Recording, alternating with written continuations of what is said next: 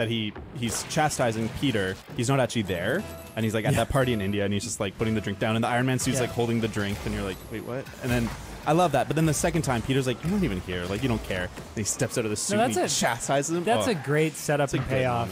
Yeah. Totally. And I don't know whether I like it or hate it, but Tony Stark seems kind of like a crappy dad in this movie. Like he is doing he is mentoring him and you know, supporting him in that way, but he kind of like screws it up sort of.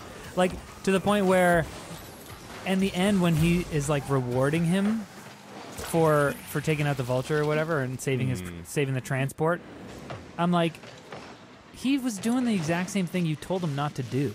Yeah, it doesn't. And he rewards really him for sense. it. He's like, hey, keep your nose out of big stuff, but because you saved one of my transports, now you get to join the Avengers. Yeah, it's pretty weak value. Yeah, it actually